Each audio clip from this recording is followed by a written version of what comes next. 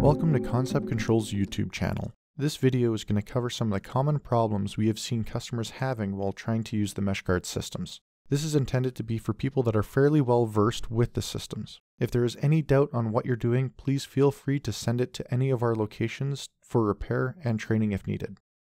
Part 1. Memory card issues. If you have a flashing disk on the top of your FMC's LCD screen, this means that the system is unable to data log. First thing would be to open up the FMC and make sure that there is an SD card installed. If the card slot is empty, just slide a properly formatted SD card label up into the card slot. Press it against the springs until you hear a click and the card is retained. If there is a card installed and it is having that error, then remove the card by pushing the card towards the card slot until you hear a click. Then release the card and the spring should help push the card out of the slot. Inspect the side of the SD card and make sure that the switch is not in the locked position. If it is in the locked position, data can't be written to the card. Toggle the switch off the locked position. If that still doesn't fix the issue, you can try reformatting the card. This can be done from any PC or Mac. The card itself should be formatted in FAT16. If all of that still doesn't work, try using an SD card. If the SD card still doesn't work, then you have larger problems with that unit and you need to send it in for service. Part 2. FMC battery issues. If you have a battery with an X through it on the top of the FMC's LCD screen, this means that the FMC is having issues with its internal battery backup. Again, open up the FMC door and inspect the FMC battery in the lower right-hand corner. Inspect both the battery leads and the PCB connection point. If there's any of them that are loose or just fell off, just plug them back in while the unit is turned off.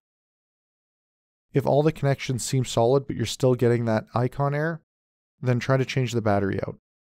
If that still doesn't correct the problem, then you'll need to send the unit in to us for service.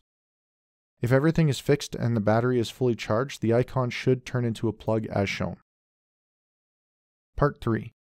Detector battery issues. If you have a low battery warning pop up in the top left-hand corner of the detector, the obvious fix is to change the battery. We have seen this pop up though with fresh batteries installed. Normally this is caused from a loose connection on the detector. Grab the special open-ended wrench supplied with the Meshguard system and cinch down the power connection. You will need to turn the unit off and back on again to reset the air. If this doesn't work, then you'll need to send the unit in to us for service. Part 4. Detector OVR issues. If your detector is flashing OVR and occasionally beeping and flashing, replace the sensor with the unit turned off. If it is still flashing OVR with a new sensor, then you'll need to take the unit into us for service. Part 5. Wireless link communication issues. If you plug in the alarm bar and all the beacons are flashing non-stop, then the unit is not communicating with the host. Check your startup sequence. The FMC and the host should be plugged in and powered up before the alarm bar is powered up. If that didn't fix things, then open up the host unit. A solid light means that it's connected to a remote unit, so maybe it is connected to a different alarm bar that's within range. If it is flashing, then it means that it's ready to connect, but it is not seeing the remote unit. If there is no light, yet the unit is plugged into the FMC, then there's something wrong, and both the host and the FMC needs to come in for service. Thank you for watching. Please take a moment to like and share the video. You can also connect with us on Facebook, Twitter, and follow us on LinkedIn via the video description below.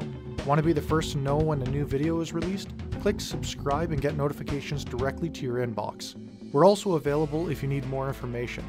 Visit www.conceptcontrols.com and give us a call today.